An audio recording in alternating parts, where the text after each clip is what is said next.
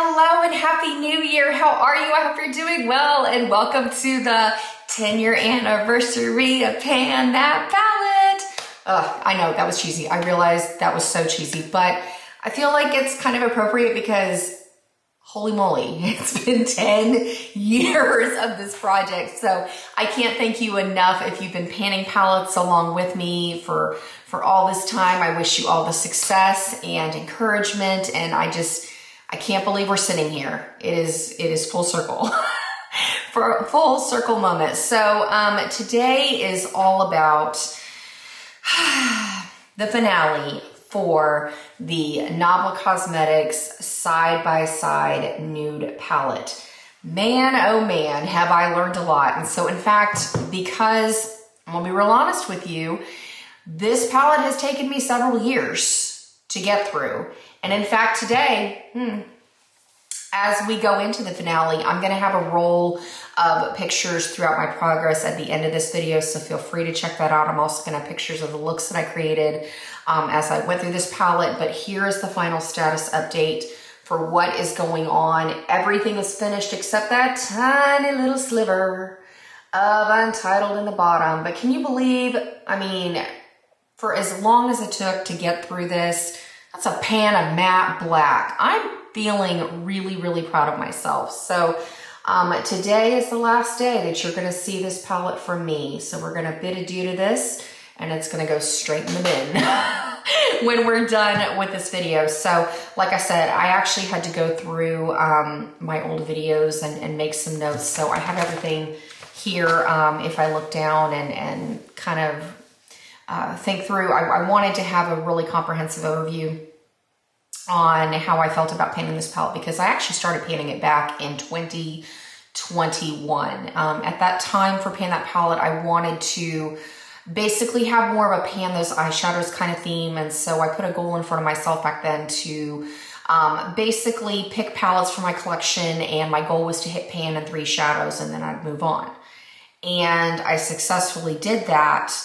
Ended up really, really enjoying the formula. So at the start of 2022, I realized, okay, so like I said, I'm gonna be looking at my notes for a little bit, but I got into a routine. I wanted consistency. I was panning multiple palettes that had very similar shades at that time. So we had Nabla Cosmetics, we had the Lorac Pro Soleil palette, which I don't actually have the physical palette to show you because I've depotted those shades into a really large Adept Cosmetics palette with other Lorac shades and like color pops. So I don't physically have it to show you. It's really cumbersome to bring onto camera. But I was in a moment of really kind of feeling the need to kind of jump around my collection because I wanted it to be fun and exciting as I filmed on here because at the time I was feeling really bored.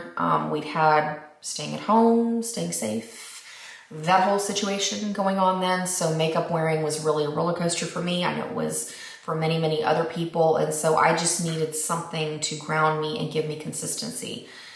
But I will say the reason that I came around to wanting to pan the Nabla Cosmetics palette in 2022 consistently was because I noticed a really big uptick in my makeup spending at that time. I loved that I was jumping around my collection and using things because I thought, oh, this is awesome. I'm making progress, woohoo. I can go out and buy some makeup. But the reality of it was I wasn't purchasing things that really added any substantial value to my collection, and I was using my bouncing around as justification for buying those new products. And basically when I took a step back and looked at my behavior and thought through what I was thinking and feeling and acting on at that time, I realized that I needed to get myself back into this project because over the course of, at that point, 9 years of this project, I realized that when I'm laser focused on painting a palette, it is realistically like putting on some blinders in a way.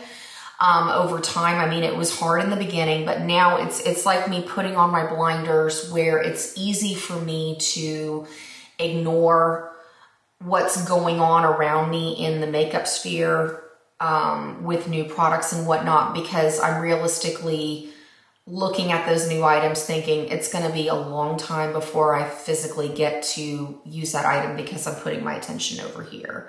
So I'm consistent. I'm not acting on impulse because I've got the motivation of filming my updates. That was another thing that was really kind of off the wall. I know that those of you that have followed me for years, my filming has been kind of erratic just because with life going through its ups and downs, with trying to get back into normal routines, and we've all been through it. It just, I didn't really find a rhythm until 2023. So I wanted, well, and I guess the other thing that I wanted to touch on is the reason I started it back in 2022 is because I had a really strong start to the Nabla palette. At that time, I was using a look that panned 9 of the shades. I mean, crazy town, because there are 16 shades in that palette. So in order to be able to use 9 shades out of here, I was feeling really over the top motivated, and I just decided, okay, let's jump back into the project. Let's do this. Let's go on and finish it. And so I basically wanted to physically move out the packaging. I wanted to get back to basics because the Pan That Palette project is what really has consistently built my following on this channel. And I appreciate every single one of you that has been on this path of figuring things out all these years, no matter if it's been the Naked palette, through Lorac, through Too Faced, through MAC, you know, everything, Stila. It's been a long journey of learning things. And so I wanted to have that camaraderie again. I wanted to have that motivation. I wanted to have the success of finishing something because it felt strange to not be able to move out packaging and eyeshadow for my collection for several years. And so I was just like, it's time. I need to get myself back into it. So that takes us into the lessons learned, you know, through the accountability, through everything. So lesson 1, and like I said, I want to refer to my notes on some of these. So lesson 1 that I learned. Okay, this palette is currently available to buy on the market. So you can run to your local Ulta, you can run to Sephora and whatnot and be able to pick this up. Now, who would I recommend this palette for? I wouldn't say it's necessarily a beginner palette. I would say it's for somebody experienced with shadow application because in particular, the formula was kind of scattered all over the place from the shimmers to the mattes. If you notice, like some of the pans have a waffle texture in them, which surprised me when I first started painting the palette because even like the shades like Love Ritual down here was a shimmer shadow, but it didn't have a waffle pattern. The ones that did have a waffle were really kind of tough to use. Some of them were chunky, some of them didn't show up necessarily, some of them were, you know, I had to play around with applying them, whether it was a brush, whether it was a sponge tip applicator, whether it was with my finger, whether it was using a setting spray or something like MAC Fix Plus. I mean, it really took experience in understanding eyeshadow application and understanding using other products in tandem to make this work. Because if a beginner just picked up this palette and started using it, if they had trouble putting on some of the eyeshadows, it might make them just completely give up and be like, I either don't understand this or this is just a horrible formula. So let's say like intermediate, an intermediate eyeshadow enthusiast, because like I said, it did take some work. I also noticed that the mattes, okay, if you want a similar formula to kind of compare it to, the Nabla formula was very similar to the Lorac Pro formula. So I'm very comfortable with that. So I guess in terms of it's more powdery than MAC, but denser than Juvia's Place, to give you kind of a point of reference now, because Lorac is not necessarily a forefront of the brand discussion anymore in terms of eyeshadows. So if you don't have Lorac palettes in your collection, if you have something like MAC, it's like really densely packed, really hard to pan those shades versus like Juvia's Place, which are actually very easy to pan because the shadows are a little bit more powdery, the pans are shallower, a little more consistent. So I wanted to give you a little bit of a frame of reference. There was great payoff with some of the shadows, but the ones that didn't have great payoff, I had a little bit of a learning curve, and what I ended up doing was I would layer those with other shadows. So we'll talk about that in a further lesson. Lesson number 2 that I took away from this palette is this is a staple workhorse palette. The looks made me feel pretty, but they were nothing to get excited about. They were nothing to write home about. They were not Instagram worthy. But every time I applied my makeup, I just felt like I was putting my best foot forward. I received lots of compliments on the makeup, but it was not exciting to put on this makeup. So I know for a lot of people that want that feeling of, wow, look what I did, or they need to change things up, this may not be the palette for them. But if you're wanting just consistency and having a beautiful palette to make a work look, or something easy that you can just go to that you know is going to be practical with most of your wardrobe, this is a good go-to. Like I said, as long as you have some experience with eyeshadow, this is a really, really good go-to. I felt comfortable with all the looks that I wore, from going to the grocery store to pick up things, to going to work, to going out to dinner. Like I said, the bottom line is I felt pretty. But yeah, certainly it was nothing to get excited about of, wow, what are you wearing? I mean, I felt like more the emphasis was, wow, your eyes look really pretty. Or, wow, you know, it was like the makeup faded into the backdrop versus being the focus of the look or the focus of the attention that people put on you. So I don't know. It was kind of a weird feeling, because I mean, it's nice to have that, but at the same time, when you're into makeup like we are, it's like you want that zing, you want the excitement, and you want the wow factor. And it's a very different, it's a different experience from that. So I wanted to share that with you because I do think that Nabla did a fantastic job of creating a color scheme that works well on multiple skin tones. And I really feel like this palette in particular caters quite well to folks with brown eyes and green eyes specifically. The blue eyes, definitely, I think there could be some playing around with a little bit more, especially as you get into the gray shadows, because I mean, in my experience, it took me a little bit longer with those, but definitely with those warmer browns and things like that, it really just enhances your eye color, and it's absolutely beautiful. So it's definitely worth a try. But like I said, you just feel pretty. You feel pretty, but it's not wow factor, Instagram worthy. All right, then that turns us into lesson number 3. And lesson number 3 is the formula. Like I said, the formula wasn't consistent from shimmer to shimmer and from matte to matte because, okay, just to kind of give you a little bit of a moment here, I ended up mixing burnt sienna and tempera, which were the two reddish browns that were in this palette, because I didn't get the payoff that I wanted on its own of burnt sienna, but tempera was too dark.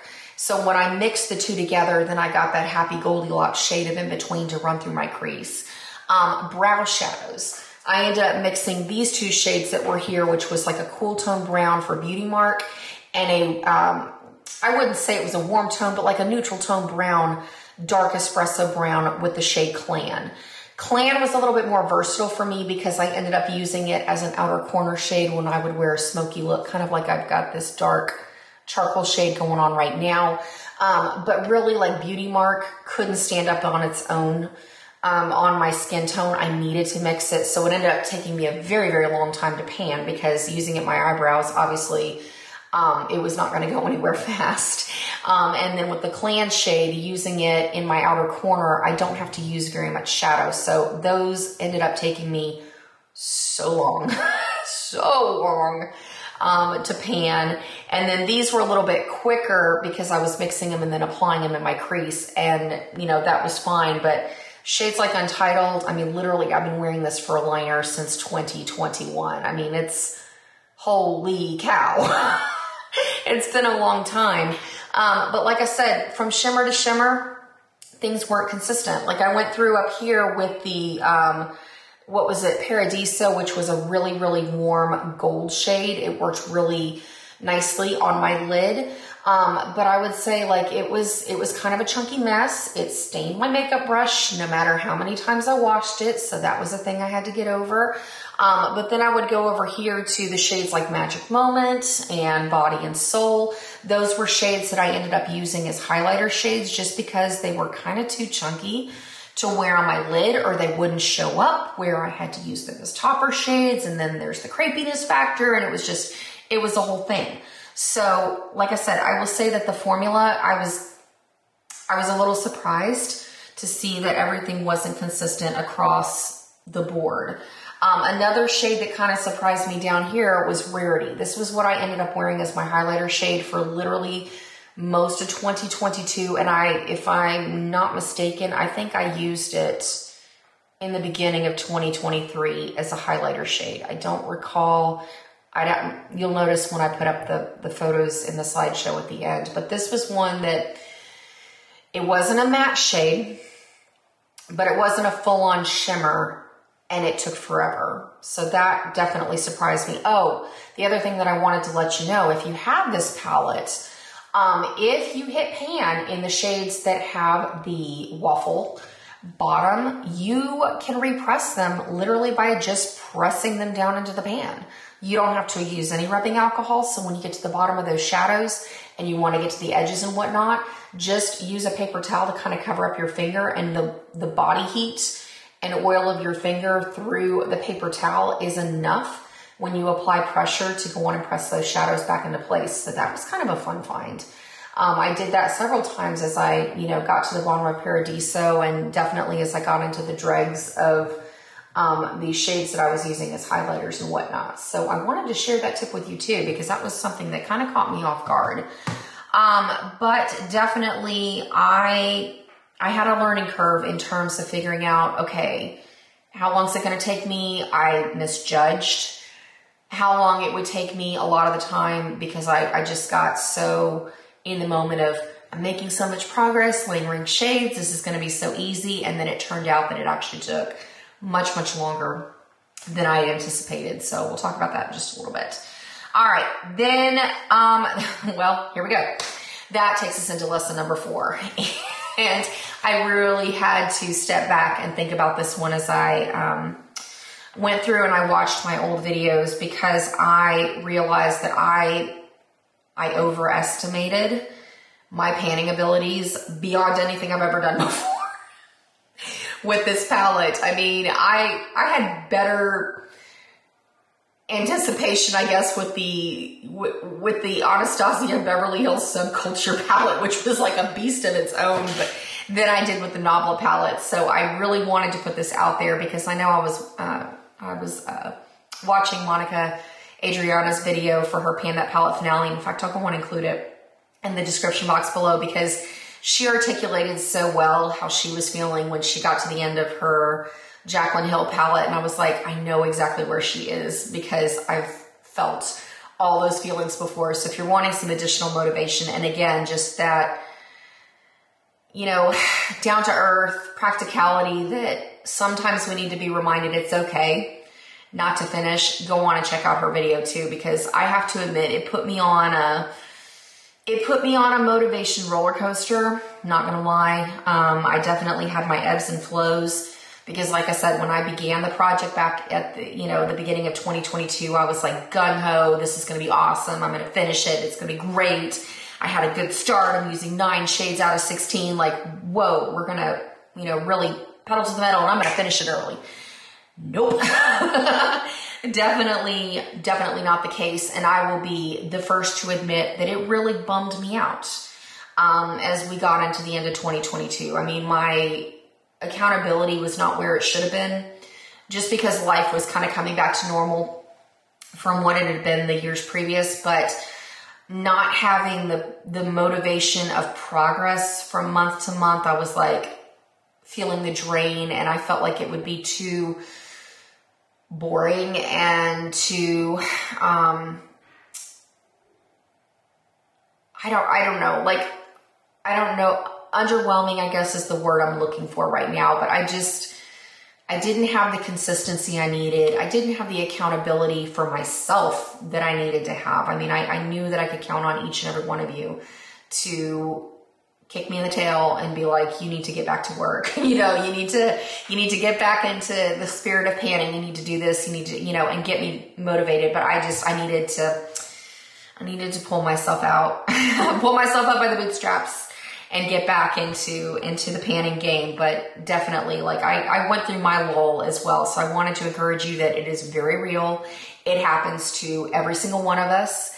And no matter how long we've been panning, it's okay. It's okay to go through that lull because it's a very real aspect of this project. But definitely I hit one in 2022 going into 2023 for sure. So, I will say, while it tested my willpower, it also taught me to give myself a lot of grace, because as I went back and watched my old updates, I realized how resourceful I became, because I would finish shadows and I would jump into other palettes and bring those shades in because I was highly motivated to finish shades that I was still working on from Nabla. And so I would go in and make progress in things like my MAC Warm Neutrals palette or my Lorac Pro Soleil palette or the Juvia's Place Nubian 3 Coral, or I worked on the ColourPop The Child palette for a time while I was going through. So it really took me back down memory lane to realize you made more progress than you thought you did over the course of this project. Sure, if I hadn't jumped around, maybe I could have finished it in a year, maybe not, who knows? But the reality of it was I spent that time dedicating other shadows into the project too, which isn't a bad thing, you know? So there's that too. So I definitely would say also give yourself some grace if you didn't finish the palette as well, because as long as you're using it as your staple go-to, it's fine. Jump around your collection, have fun. You know, use your other shadows, bring things in, keep yourself excited, keep yourself motivated. And while I talk about the looks like were pretty and nothing to write home about, sure, I could have made them even more exciting by mixing in greens or mixing in blues or mixing in all sorts of things from the rest of my collection. So it's all a matter of perspective, you know? Okay, but in any case, that goes into lesson number 5. And lesson number 5, bottom line, this palette is dupeable. Oh my word, it is dupeable. If you already have a substantial collection, there is zero reason for you to bring this in. Zero. If you're wanting a soft formula and you are, you know, fairly new to makeup, you have some experience, by all means, go out and try this out. But literally every single shade from this palette is dupeable. Seriously. It was, and again, that takes me back to lesson number 4 of like jumping around my collection and finding other things, because like when I finished Burnt Sienna and Tempura, I brought in a shadow from L'Oreal, like one of the singles that was released years ago, and I ended up making huge progress in that shadow. Or when I finished Rarity, I brought in highlighting shades. When I finished the Magic Moment Body and Soul, I brought in my MAC Mineralized Skin Finish and Soft and Gentle. I mean, literally, it was just like boom after boom after boom. Everything was dupeable, including that gold shade Paradisa right here. So every single thing you can find in your collection, which again brings me back to that lesson of putting the blinders on and kind of turning off my sensors to new makeup, because it brings back that fact that no matter how exciting a release is, there's always going to be something else that's exactly like it. They change up the packaging, but there's always more. And it's so much easier to not be a magpie when it comes to makeup and think, ooh, shiny, ooh, I got to have that, ooh, I want that, because it puts it into perspective once again of like, you probably already have it. That's the reality of it. All right, so then that made me realize that really in 2023, I only purchased one little eyeshadow thing, and that was, I will show you, I picked up the Natasha Denona Mini Triochrome palette. This was the only eyeshadow I picked up at all in 2023, and really, even when I got it home. So the reason I bought this palette was for this shade right here. This shade right here, because it's a duochrome. Because it has blue and purple and it's sparkly and pretty and this, that, and the other. Did I need this? No. But I bought it anyway, and I'm happy that it's the only thing that I bought, but again, at least compared to all these warm tone shadows, like it was at least something a little bit different to add to my collection, because I looked at the Triochrome palette and I was like, well, it doesn't have blues. So yeah. I went on and bought the palette, but yeah, I mean, I'm happy that I didn't buy a whole lot, but at the same time, I was like, did I need this? No, absolutely not, but here we are. Just wanted to share that with you, because that was, that was a thing, that was a moment, but still, it was just, once again, to look at my backup stash and realize, like, it's going to be so unrealistic to expect to be able to finish all of this eyeshadow in a lifetime. I've really, really honed in. And I don't have a huge collection, but even though I don't have a huge collection, it is still like, it's overwhelming to think of how long it's going to take me to get through this. So again, back to the practicality of like, you don't have enough eyeballs to wear all this stuff. So we gotta focus. We gotta focus. So that gets us into lesson number 6. Bottom line, I had 2 themes of looks that came out of this palette. Back to the not as exciting, because look number 1 for 2022 was a smoky warm brown. Had some reddish tones in it. I would change up the lid shades, because I started with a gold, then I went to a rose gold, then I went to kind of an amaretto shade. You remember the Too Faced Chocolate Bar palette, that shade amaretto, kind of similar, like a burgundy brown kind of thing. Super pretty, easy, but everything realistically kind of looked the same, not gonna lie. So that's why I say, again, the look was really, really pretty, but I mean, when the only thing that you're changing is your lid shade, it's really hard to make the looks look different. Then in 2023, the theme for that has been this smoky gray eye. I've literally been wearing this the majority of the year. I do have a couple of months here and there where I would split off and do other things and then just use the Untitled shade from here as my liner, or I would go through and use the Love Ritual while I had that shade, but really it has been about panning the Cubism shade. So smoky gray, armadillo eyes is what I call it, has been the theme for 2023. So I understand that that is a great thing for somebody wanting to capsule pan, but again, for the eyeshadow enthusiast that wants to change things up, that is something to keep in mind if you're wanting to incorporate this palette into your collection, because if you're only realistically achieving 2 looks out of that palette, it's going to be pretty easy to get bored. I mean, frustratingly bored. So definitely I wanted to put that out there, especially knowing that it took me so long to get through some of the shades in the palette, like wearing Rarity as my highlighting shade. It took me literally almost all of 2022. Untitled, I mean, still panning it today. And then, you know, the crease shades and whatnot. I mean, it was just like over and over and over and over and over again, the same look without, you know, with only changing the lid shades basically, which takes us into lesson number 7. On that note of the gray theme, the shade that taught me the most from the Nabla palette was the shade Cubism. And the reason I say that is because I avoided that shade for so long. I mean, I always kind of had it in the background of my mind that I would pan it around Christmas, it'd be fine, but I kept wearing warm looks over and over and over and over and over again as I brought in Lorac Pro Soleil, as I brought in MAC Warm Neutrals, because I I'll be honest, I dreaded wearing gray eyeshadow. What made me finally come around to it was knowing not only did I want to finish the palette, but also my hair had begun changing, because as you can see, I'm starting to embrace the silver and white strands that are coming into my hair, and that really made me take a step back when it comes to my makeup and take a good hard look about what I wanted to do. So Cubism really pushed me out of my comfort zone once I finished. It was a beautiful pewter shade in here called Love Ritual. It kind of looked like a silver in the pan, but when I put it on my eyes, it really translated more of a pewter, especially if I would anchor it down with browns and whatnot.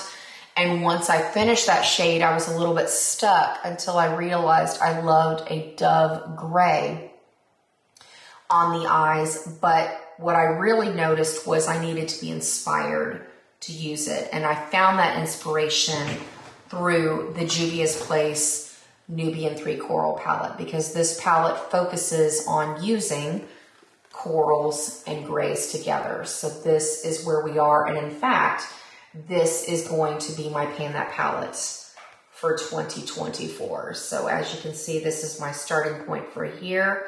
Get a good gander. And this shade right here is actually a direct dupe for Cubism, if you're wanting a comparison. So as we're talking about that, referring back to my notes right here, I found that I needed to embrace not just my hair, but I needed to embrace learning how to wear cool tones. And a lot of what's been helpful is pairing it with peach, with orange, with corals, with reds. Like today, I'm wearing a combination of Max Chicory. No, I think I'm wearing Max Burgundy lip liner along with the lip color in Devoted to Chili. And then I've got coral accents going all through. Like I'm using actually one of the Juvia's Place eyeshadows as blush. I've got coral shades kind of running through my crease just to anchor down the gray, because what I have noticed through learning how to wear gray eyeshadow is it really makes the brown in my eyes pop, along with anchoring down the gray and the silver that's coming into my hair on the tops and the sides. But as a little sidebar note, I got to finally achieve one of the other goals that I've had for myself. And as silly as this is going to sound, it's wearing a pair of black glasses. I've never found a pair that I've really loved, because even if I found a shape that was flattering for me, just having black frames against my face looked so harsh and so out of place that I was hesitant to wear them. And as I brought in the gray shadows, I'm like, I need to kind of change things up, because it's not working with my warmer tone glasses, and it didn't work at all when I tried to wear clear frames. And if I tried to wear colorful frames, it was just too much. It was very distracting. And so finally, I found these black frames on Zlul, and it made me fall in love not only with this look, but like I said, I finally got to achieve another goal of wearing black frames. So sidebar, that was another avenue that opened up for my wardrobe, and just to get me excited and motivated to wear makeup, because now in order to make my eyes stand out under my glasses, now I've got a gray eyeshadow look that I learned to love, appreciate, and adore. And now I'm painting the exact same look as I'm going into Juvia's Place. So there you go. There you go. It's all about learning, appreciating, and accepting. You know what I mean? So then that gets to, it basically gets us to the last lesson. And that is, you never stop learning. I learn from every single palette that I've ever panned. And now that we're into the double digits of palettes finished, what? But double digits of palettes finished, and now 10 years into this project, going on year 10 right now. So welcome to the Project Pantry with Pan That palette. But I'm proud to say that I'm still learning. I mean, it never stops. And I look forward to continuing to learn more and more about myself as I'm moving through more out of my collection. we grow, we change, we evolve with our preferences. And so now is the time that I'm going to bid adieu to this packaging. And after we film this video, it goes in the bin. It goes in the bin. So it's been a worthwhile ride.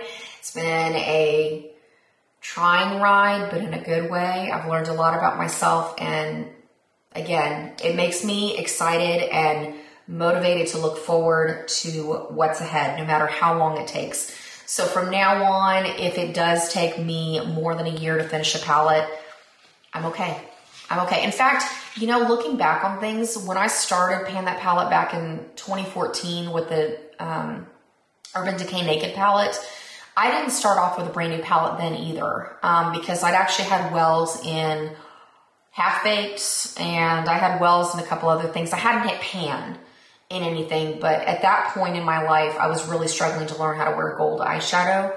But I remember specifically, maybe I'd hit pan and virgin.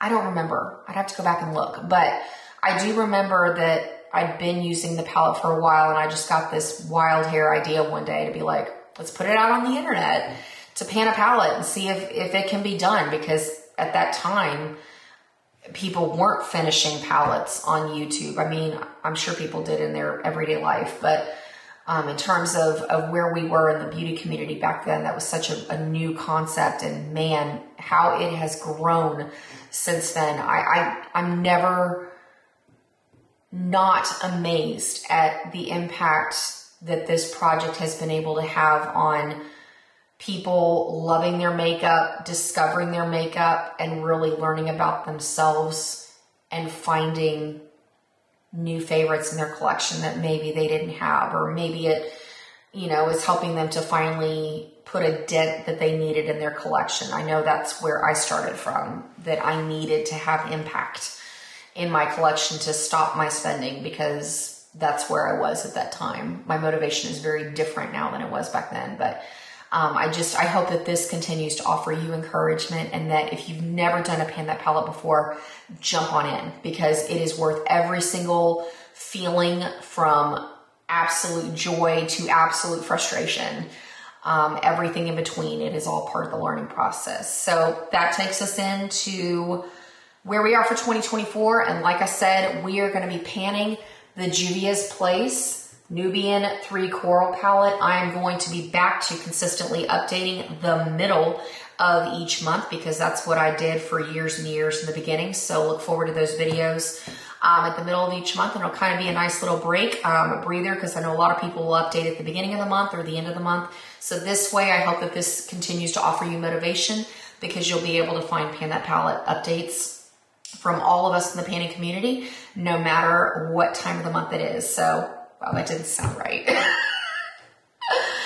But you know what I mean. You know what I mean. There will always be fresh motivation. So like I said, here's where we're starting with this palette. And on that note, I'm going to continue updating you with my progress on the Better Together Pan That Palette, as well as the Kickin' It Old School Pan That Palette. So I hope you continue to look forward to those updates.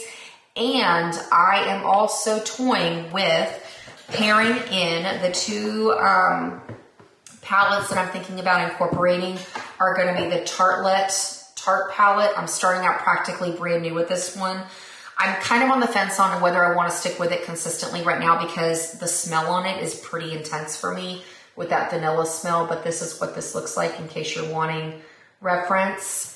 So I thought about it, because as I'm looking in this, I can use shades from here for my brows, for highlighting. I've got this shade on. I ended up having to mix it with my MAC Soft Brown just because it didn't have the payoff I wanted to, but I wore this in my crease. But I was thinking of some of these shades for like highlighting and whatnot. So let's see what kind of progress I can make on this, since I'm not starting with a fresh palette with Nabla. I'm also thinking about, when I finish the gray shadow from the Juvia's Place palette, I'm thinking about incorporating the BH Cosmetics Blueberry palettes right here, and then incorporating the grays and all that But otherwise, that about wraps it up. I'm just about out of battery. So I look forward to the slideshow at the end of this video with my progress and looks. Thank you for watching, and I look forward to seeing you in a couple weeks with the next Pan That Palette update.